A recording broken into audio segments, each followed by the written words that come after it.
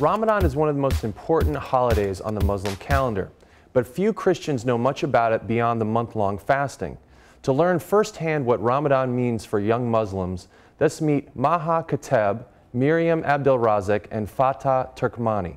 They're seniors at Universal School in Bridgeview, Illinois. Thank you all for being here. I really appreciate speaking with you. Thank you. Can you start off by telling us a little bit about Ramadan, the history of it, and what it means for young Muslims today? Anyone take that? Well, Ramadan is basically, it's known as the holiest month of the year to Muslims, and it's because we believe that the Quran was revealed in that month, and it's, you know, it's a big part of our religion because during that month we become more connected, like spiritually with God, we worship more, we try. And it's not just abstaining from food and water, it's abstaining from swearing, abstaining from anything bad. It just helps you, like, it's basically self-control. It's helping you sustain yourself from anything bad, you know, being more respectful to your parents, being more conscious of what you're doing and what you're saying, and it just helps you, like, personally, for me, like, and for all of us, I think, like, not having food or water makes you appreciate it 10 times more than you would have before. What did each of you gain in this particular Ramadan year and the prayer and the reflection that you each went through? Okay, well, me personally, I became more patient. It really teaches us patience and modesty, and anytime we want to do anything, it's kind of a reminder that, you know, we're fasting, we think twice before doing whatever it is that we're going to do. Yeah, and also, like, with that, because you're also more conscious when you're fasting just because you're like, oh, I don't want to break my fast. You know, you're doing all this, you know, you don't want your whole work to go just because you swore or you talked about someone. You know, and for me also that's what it is as well. Is like every time I want to say something about someone, I'm like, no, let me not. Just, you know, it just, you hold back a little bit. Just you back up and you think about it more. And also, like, we're all on the volleyball team. And we had, like, oh my God, that was a really long day. We had an all-day tournament. We had an all-day tournament. It was like from 8 in the morning till like 5 p.m. Wow. And it was like 8 games, game after game. So what's that like as athletes on top of this? Ridiculous. Tired. I mean, you're not drinking any water, you're not drinking any kind of fluids. Nope, nothing. You have to be careful, right? I mean, because especially, I mean, it'd be one thing if you were just sitting around the house all day, but when you're actually doing physical activity. That was really hard. It's hard. Yeah, it was really difficult. So what does a typical day just look like in terms of your consumption of food and beverage during Ramadan? Well, this year we broke our fast. It's around sunset, and it was around 7:30. In the beginning it was like 7:45. Yeah, in the beginning it was pretty late. It was pretty late. You know, I mean, you think, you know, like during the day you're just like, oh, you're craving so much food, but when you get it in front of you, you eat so fast that your stomach just closes. You get full. You get full really fast. But and then it's really a time crunch because you break your fast, and then we have nightly prayers that are called tarawih, and they start around like 9 o'clock. So, you know, you eat, you clean up, you get yourself ready, and then you're at the mosque. And by the time you get home, you're drained and you want to just die. You just want to fall asleep, crash. And then you get up early before sunrise the next morning and eat and drink to prepare yourself for the day? Yeah, just like light things. Yeah, it's called suhoor. We wake up before sunrise, and we just eat something, just like cereal, apple, anything, whatever. Yeah, sandwich. Hot Pockets are really good. Hot Pockets, good for Ramadan. All right, remember that. So we stop eating before the call for prayer, and then we just pray Fajr. Yeah, you pray Fajr and then go to sleep. You know, well, for us, we went to sleep till we had school. Yeah. And then you get up and you start your day. What are some other lessons that you feel like you came away from this Ramadan period with, learning or insight that you gained from this fasting period? I think you get closer to family in the month of Ramadan. Yeah. Because we really, especially if you have a big family, it's like every day you eat at a different house.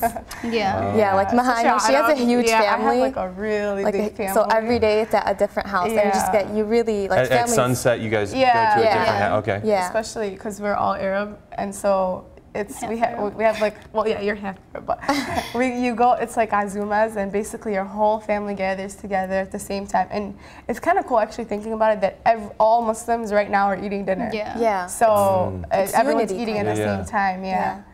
But it's nice. You get a lot closer to your family. Like, you get sick of them.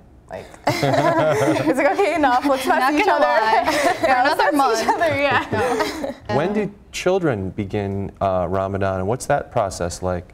Well, for us, I think it was easier when we were younger, just because it was in the winter time. It would like come really close to Christmas. It's like the malls would be crazy. Eid was usually like, yeah. Christmas, like, because my birthday's in December, so it'd be like Christmas, Eid, birthday. Yeah. So, you know, my wallet was full, but like it was a lot easier then. Yeah, because you'd come home like an hour, 4:30, you'd be eating. Yeah, the day was But way now, shorter. like, especially for kids, like my little sister's 10, she's getting used to fasting, and she likes to do it. Yeah. Like, it's a lot harder for her than it was for me, you know? So, like, my cousins, when I used to do it, like, around 7, they don't do it. It's too hard for them, you know? 7:30, they go to school, you know? So it's harder for them, But it's really funny seeing like their train of thought out loud.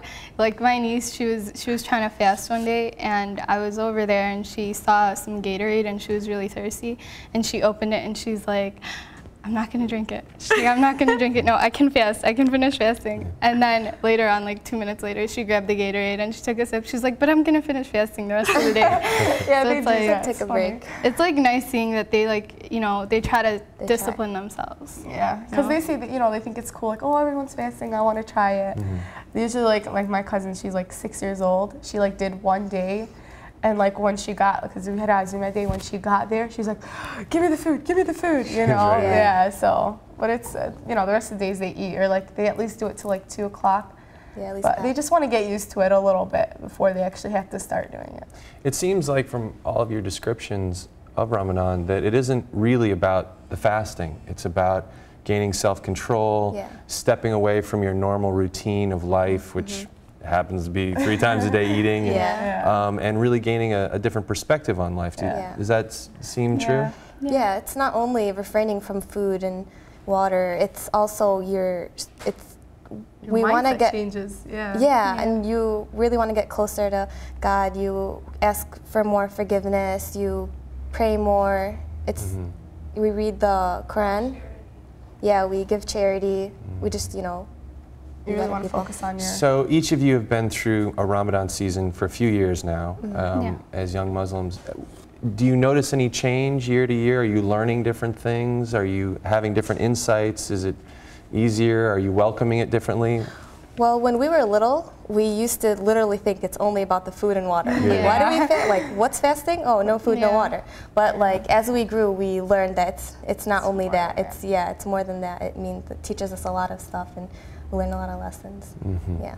What do you think are the lessons that non-Muslims could come away from learning about this high holiday for Muslims? Well, I think that they learn that because a lot of people think, oh, why aren't you guys allowed to eat or drink? You know, I don't know why some people think it's like a punishment, but it's not. It's like a blessing, to be honest. It's actually good for you. It is really good for you because I remember like us, like when we were at that tournament, I was so thankful for water. Like seriously, when I came out, I was like, God bless this water. You know, I need water. It's amazing. And the whole point of Ramadan is so you can empathize and sympathize with the poor, and that, you know, people all around the world, they don't have any clean water. And they go for days without it. You know, us, it's what, a few hours? Them, it's days without it. And you just appreciate it a lot more when, you know, you have something in front of you than when you didn't have it. So it made me appreciate like water so much more. Yeah, like we know that there's a meal waiting for us when we get home. Yeah, but when we get home. Yeah, the poor, they're just like, they have no idea when their next meal is. Yeah. So it connects you, it sounds like it connects you directly with the experience of a broader range of people than obviously you come from a socioeconomically advantaged community. You have a private school and you have all these things, but there's a lot of people, as you said, that don't have those luxuries. And it really connects you with, it sounds like it connects you with their experience as well. It makes you more humble too. It's like, even though, you know, there's a lot of wealthy people and they can afford so much, but they don't appreciate what they have. But you're like, you know, a plate of rice and I'm good. And give me a big glass of water and I'm good. It makes you more humble, just as a person. Thank you, Maha, Miriam, and Fatah for being here. It was a great dialogue. I'm Bo River. For Different Drummers, keep the faith.